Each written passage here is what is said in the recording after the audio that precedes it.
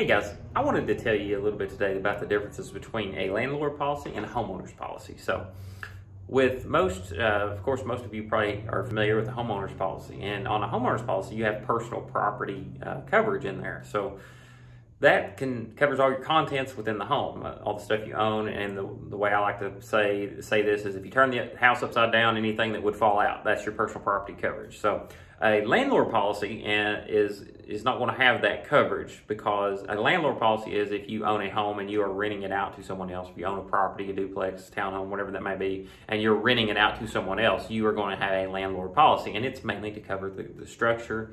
It's going to cover the liability and some other coverages, other structures. You can still have other structures coverage on that, just like you do a homeowner's policy.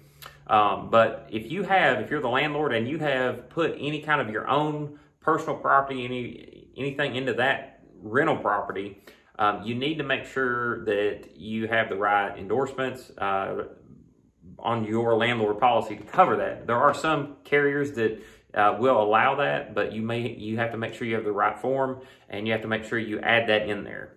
So talk to your insurance agent about that, to make sure if you do have your own contents in the dwelling that you are renting out to someone else, that you have that coverage on there.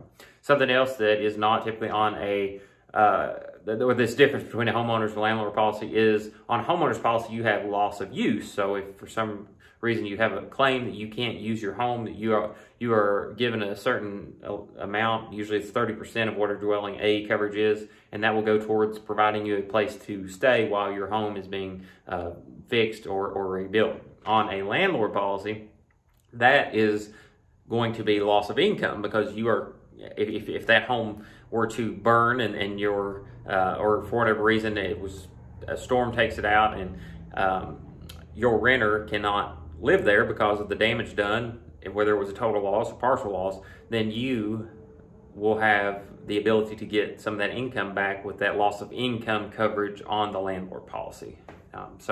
Those are the two of the big differences between a homeowner's policy and a landlord policy. So if you were ever wondering, hopefully that clears things up. But if you ever have any questions, please feel free to reach out to us. Give us a call. We'd love to answer any questions you may have.